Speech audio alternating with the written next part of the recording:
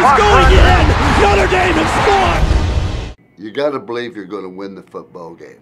And I said to them all week, there'll come a time where somebody's going to flinch in this game. And I believe it was in the third quarter. Miami has like 4th and 4 on their 40-yard line. They ran a fake punt, and we stopped it. And the team and I all said they flinched. This is Tim Kalau. He was under extreme pressure, and he did not punt well. This time he has the wind at his back. And they go to the short man on the fake. The fake punt, first down, Notre Dame.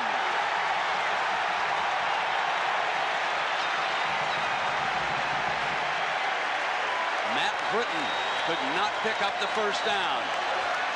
George Stewart, our special teams coach, had been watching so much film, and they'd gotten to one formation. It was like 3 years ago. They ran this fake. He said, I don't expect them to do it, but if they get in this look, it's going to be a fake because this guy staggered back a couple yards, and sure enough, we had a call for it. If we saw it, didn't think it was going to happen, but there it was. I was lined up as a defensive tackle, you know, in my A-gap responsibility, looking in their backfield, and sure enough, they had shifted one of their guys up, and 2 of their guys were back, and that was the look we were looking for.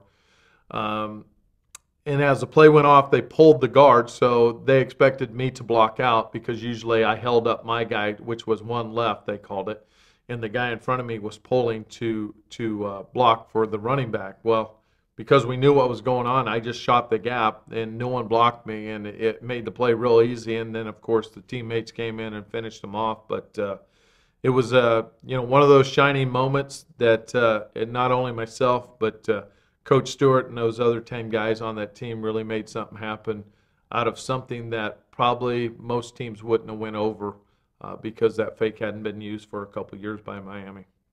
They had to do something tricky in order to try to beat us, and it didn't work. And from that time on, I felt we'd win the football game. It was just one of those turning moments. I think we got the ball back, we drove down and scored again, so it was a momentum changer. Notre Dame with the ball at the Miami 46-yard line. Now Rod Carter, number 91, has started to exert himself as the weak side outside linebacker. Rice to throw on first down. Has time. Waters open. He's got it. Out of bounds at the 4-yard line. Rice to Waters.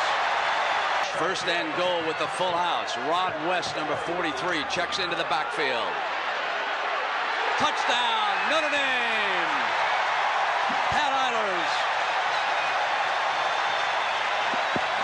It was just one, like I said, of many plays in that game that everybody seemed to step up and make play after play against them.